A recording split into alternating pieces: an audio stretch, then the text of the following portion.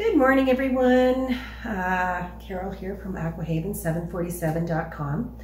I finished renovating my kitchen a few years ago, and I thought now might be a good time to do a little bit of an update, what worked, what didn't, what's changed. If you are thinking about renovating your kitchen, whether you're planning on using Ikea stuff or not, some of the things I have to say might be helpful to you.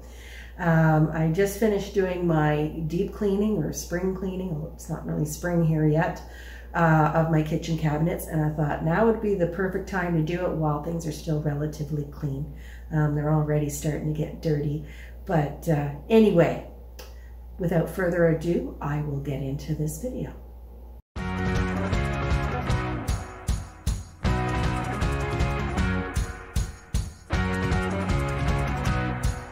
Here is my kitchen now, and I will try and insert a little before picture so you can see what it looked like when I first moved in. It actually took me almost 7 years to completely renovate this kitchen because I had to do it in stages. I couldn't afford to do it all at once. So let's get into it. Okay, starting by the back door here that goes into the garage, I have a thermostat there because I now have heated floors here. And I am loving that because this side of the house was always really cold. I still have my step ladder here because I'm only 5'3". I cannot reach those top shelves. I have the same little shelf and hook thing. That's working out fine. I moved my fire extinguisher over to this corner. And there's my Misha. Yep, still have my boots there in the boot tray. So that is it for the entrance. Now going on to this cabinet, I have reorganized a few things in it. I am loving all the cabinet lights and under cabinet lights. So there's a definite plus right there. Since Misha came to live with me, obviously now I've got some dog stuff hanging up. I've got an extra thing for her dog food. And actually, a couple of these canisters have been taken over with her stuff. There's treats in one, there's poo bags in another. So that is all that's changed right there. And in this cabinet, not too much has changed. But I gotta tell you, I really love these extra drawers, these extra narrow drawers that fit in there. And I also really love the inserts that you can buy for Ikea so that they fit in the drawers perfectly. There's a little bit of an angle on all the drawers, so they fit better than the other drawer organizers. And you can get the bamboo ones or you can get cheap plastic ones. And you don't have to buy everything all at once. That's one thing I really do love about Ikea. When I first moved here, there was an old fridge right here. And every time the front door opened, the door on the fridge would pop open because it needed new seals.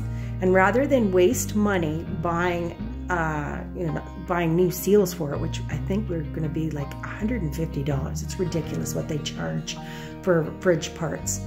I thought I want to get a new fridge anyway. I'll just buy the fridge first, and I ended up buying that pretty much within a month or two of me moving in. And what I got was a huge side-by-side fridge with a water dispenser. And anyway, the plan was, I'd always planned that I would move the fridge from here over to my pantry wall here when I did my pantry. And my pantry wall was actually the first set of cupboards I actually did.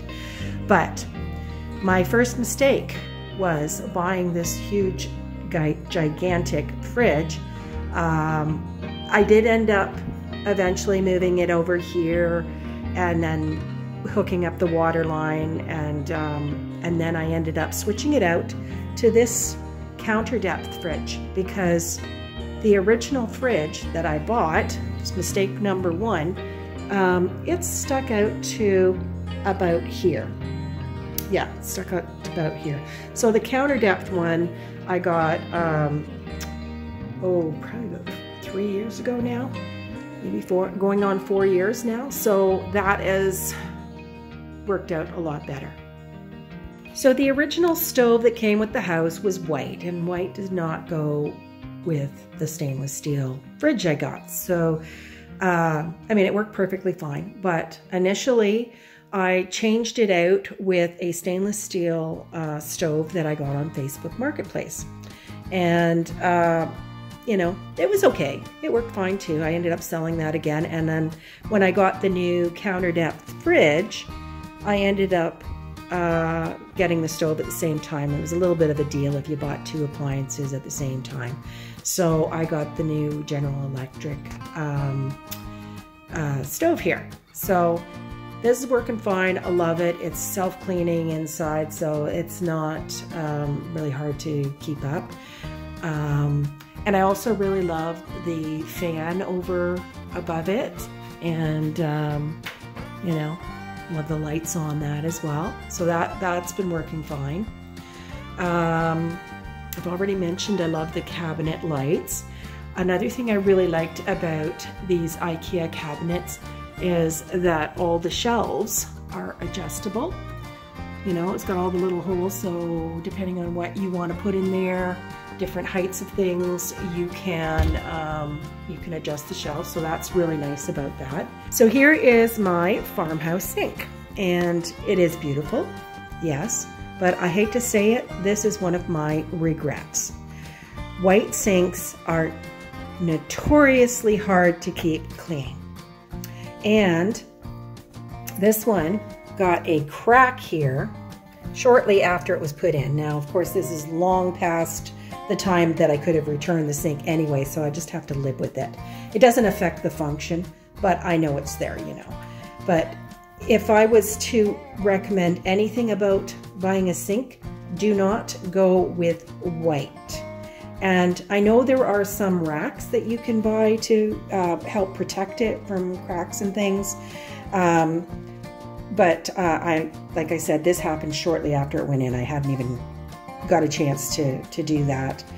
And also I would think that would be an extra thing to clean. So there is that.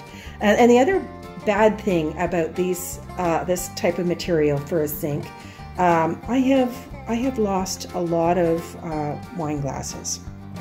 Just saying. So you know, that's another thing to consider. Underneath my kitchen sink, I have this pull-out trash can and compost bin, and I am loving those. Now, the original ones I had did not have the lids on that were on a hinge. I'm not going to lift it because I'm sure you don't want to see my garbage and stuff in there.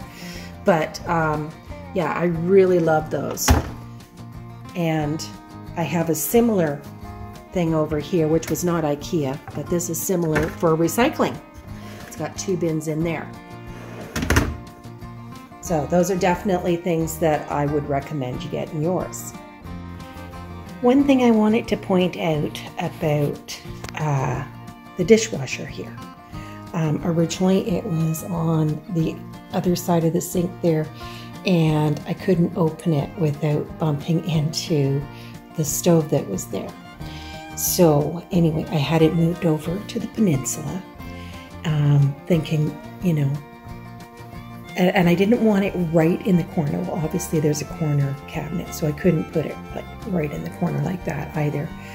But having it here makes it very easy to stand here with it open, and then I can easily put away glasses that are right there.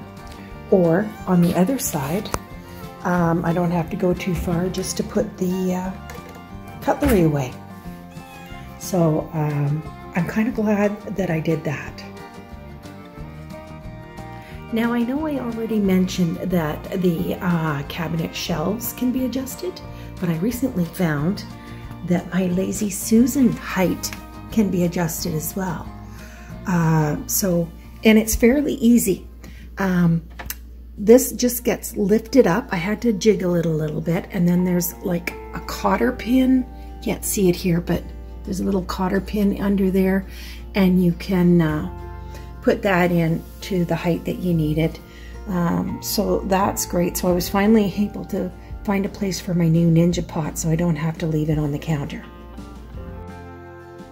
As I already mentioned, this pantry wall was basically the first section I did. First I bought the fridge the first year I was here, and then the following year I got around to redoing the pantry wall first.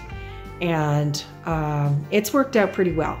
So in my cupboards here, I have like a lot of dry goods stuff up there, and you know, not much has changed here. I've still got my spices there and canned stuff there, and down here I've got like onions, and when I have potatoes, I have some potatoes there. And I also got an extra one of these drawers, like I mentioned before. You don't have to buy everything all at once. And actually some of these, I forget which one it was, I actually got some of these drawer inserts at a thrift store, so I didn't even have to pay full price for them. So finally got them switched out to these ones that fit perfectly. This is my back stock of spices, so when the jars get empty, I just refill them there. Another thing I really love about my Ikea kitchen cabinets is this insert in my utility cabinet. And yeah, so I've got all my like Norwex mop pads here on S-hooks. Now the S-hooks I just got from a dollar store, but yeah, so this is where I keep all that kind of stuff. My mop, my pail, and yeah, and it just slides back in there. Perfect. Now finally, the last thing I really wanted to mention about this kitchen update is the countertops. Now, I love these granite countertops, but they are also a regret. They're a regret because they were very expensive. And when I moved here, I thought this is going to be my forever home, so I didn't mind putting a bit more money into it and getting what I wanted. However, now I've realized that I'm not going to be here forever, and I spent several $1,000s buying these things. I think they were almost $4,000, which, you know, it's not a huge kitchen, so, you know, it would have been a lot more if it was a bigger kitchen. But, you know, that's a lot of money for countertops. And you can buy some really nice laminate that look like granite, or even marble if that's the look you want to go for, at a fraction of the cost. So I kind of wish I had done that. And another reason I'm kind of regretting this is these are very, very hard. I have broken a couple of wine glasses just by putting them on here, or having things get knocked over while they're on the countertop. And they're also very loud. You can't just put a plate down and not hear it in the other end of the house. So there's that to consider as well. Well, if you've made it this far in the video, I thank you for watching.